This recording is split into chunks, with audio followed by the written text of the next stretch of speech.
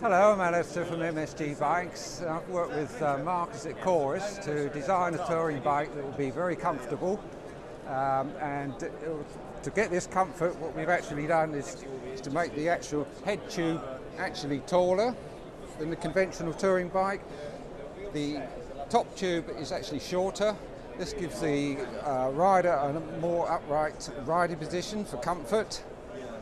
We've made the chainstays long to give hill clearance and to give the bike a little bit more vertical compliance. We've actually got a new design on the rear dropouts here to actually adjust the chain tension on the roll-off. We feel this is a better way of actually adjusting the chain rather than the conventional eccentric bottom bracket. It's very easy to adjust. I'm doing these screws here, both sides, and adjusting here to pull the chain back. It's a simple operation to do. It also has separate dropouts that can be changed. If you didn't want the gear hanger here, we can actually produce it without the gear hanger. But we feel this is quite an important thing to have on a touring bike, because if anything happens to the back wheel and the rear hub, you can go into any bike shop and get a rear derailleur on here with the derailleur rear wheel and a shifter, and you'll be away again. Design the actual similar hubs back and front, where you actually put oil into the actual hubs to actually cut down maintenance.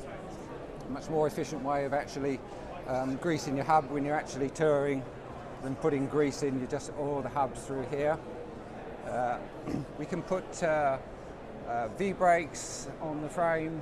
We can also put cantilever brakes if you wanted to use drop handlebars on it with STI levers. We can also fit disc brakes back and front if you wish. Various racks we can fit. Old man mountain racks if you want to go suspension forks, because the frame's been designed to be suspension ready. And as you can see, it actually got the SS couplings here that we can actually take the bike apart and put it back together if you're going to do a long sort of trip, where you can actually pack it into a box.